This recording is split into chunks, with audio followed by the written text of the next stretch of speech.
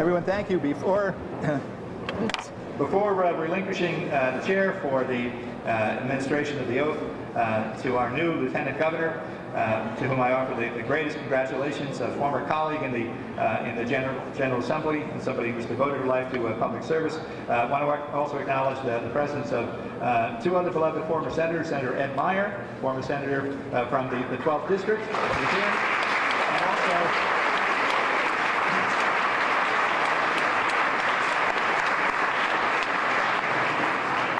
and also Senator Ed Gomes, whose retirement took effect today.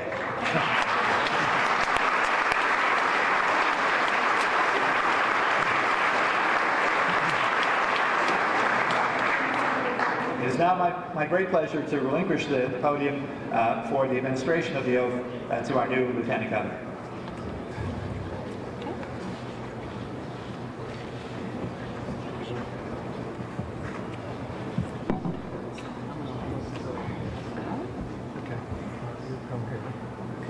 Turn sideways. So, raise your hand. Do you solemnly swear that you will support the Constitution of the United States and the Constitution of the State of Connecticut, so long as you continue a citizen thereof, and that you will faithfully discharge, according to law, the duties of the office of Lieutenant Governor to the best of your abilities, so help you God? I do.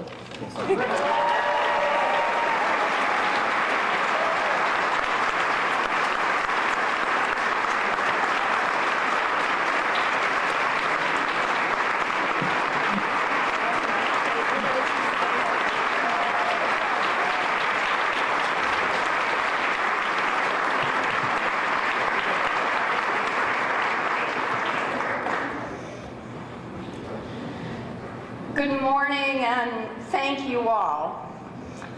Before I begin, I just want to thank my family. That was my husband David and my children Ava, Lena, and Tristan, without whose love and support I would not be here today. I love you all. Thank you so much.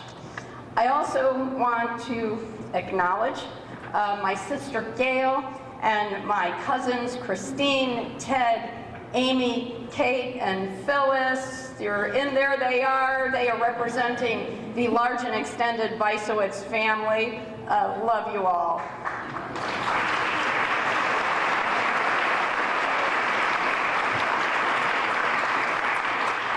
To my predecessor in this office, Lieutenant Governor Nancy Wyman. Nancy, thank you for your long and exemplary public service to our beautiful state, your work on health care, as well as your care and concern for the veterans and welfare of our military really is an inspiration to everyone in our state. Nancy, I wish you well with your new chapter.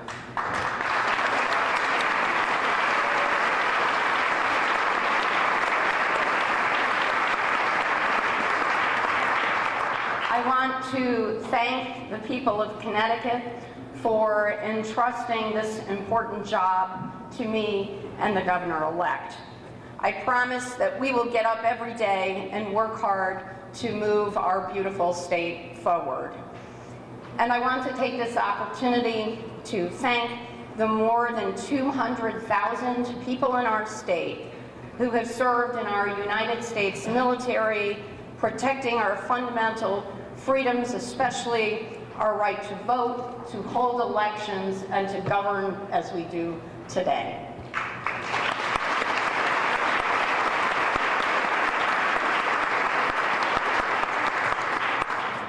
I want to thank Governor-elect Ned Lamont. It's an honor to be your partner in government. We have a lot of work to do, and I am so excited about the possibility of all that we can accomplish together for our state. To the President Pro Tem, Senator Looney, congratulations on your election to once again lead this very distinguished chamber. And I also want to acknowledge Senator Fasano for once again being chosen to lead your caucus.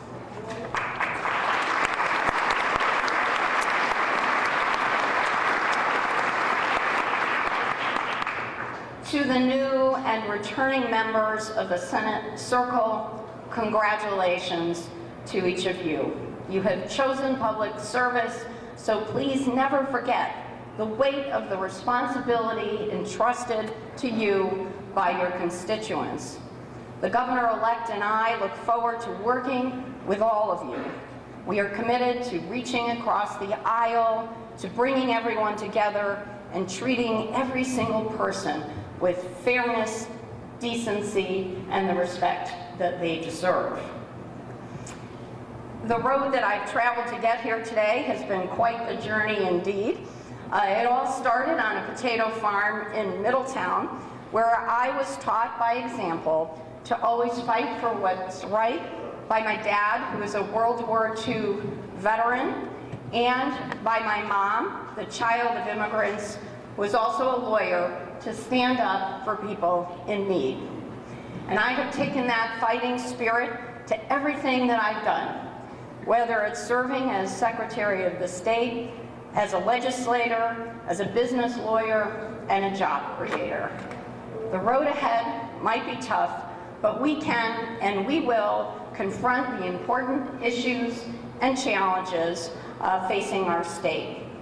We will help small businesses grow, thrive, and create good-paying jobs. We will ensure equal pay for equal work and fight for paid family and medical leave.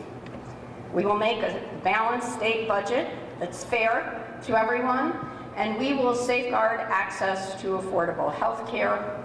We will fight for equality and stand up against attacks on our rights and our freedoms. And we will always fight for our families of Connecticut. The governor-elect and I believe in our state, and we believe in Connecticut's future. As Ella Grasso said, it's not enough to profess faith in the democratic process.